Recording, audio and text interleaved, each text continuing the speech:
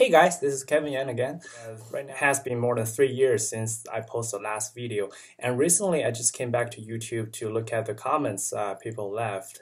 First of all, I really want to thank all the viewers of mine and those who left the comments who really give me inspirations to do further videos. So thank you for all.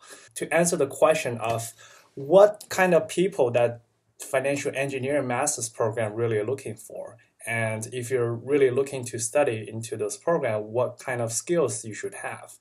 So first, I want to make a disclaimer that I only attended one Master's of Financial Engineering program, which is the program at UC Berkeley.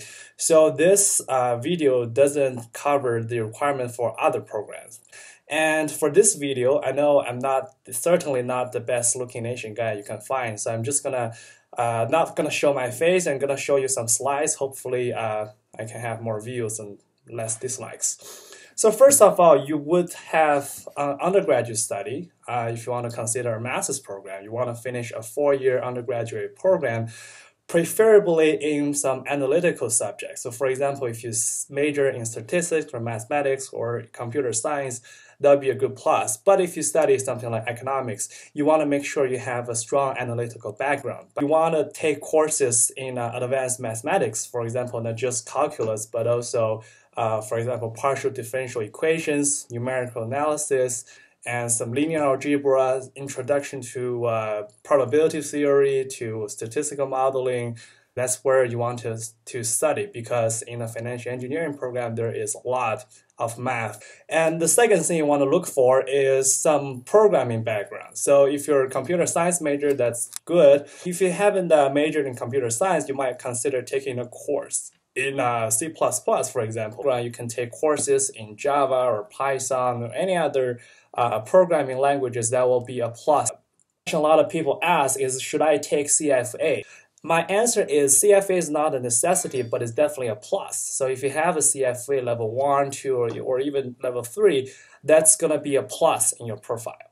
Especially for people who doesn't have a financial background, I think getting a CFA actually shows them that you have an interest in finance. You must have some kind of financial experiences. By means of that, I mean either you work in finance before, that means you graduate from your undergraduate study, you worked some years in finance, and you want to further that financial knowledge. But if you haven't have any exposure in finance, I strongly recommend you to find a financial internship, like an internship in a banks, in a asset management firm, in trading firm, or insurance company will be helpful. Next is your GRE scores. So I think it's necessary to have a GRE or GMAT score.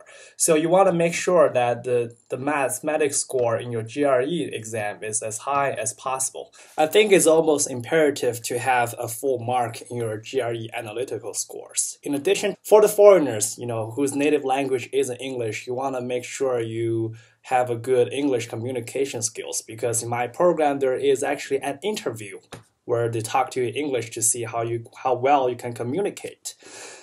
Next is your recommendation letters. I recommend you have at least one recommendation letter from a mathematics professor or statistical professor that tells them that you have a very good analytical skills.